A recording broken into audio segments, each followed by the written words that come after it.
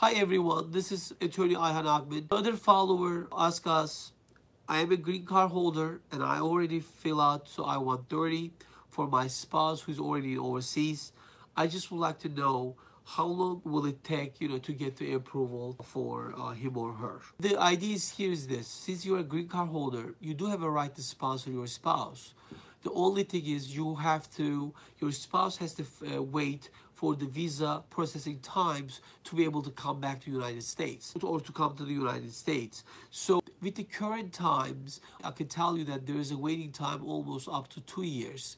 So if you already file for her or his I-130, then at least you're looking maybe 1.5 years later or almost 2 years down the road that you're going to be able to actually file for their immigrant visa at the consulate and for them to be able to come to the United States and get their green card here.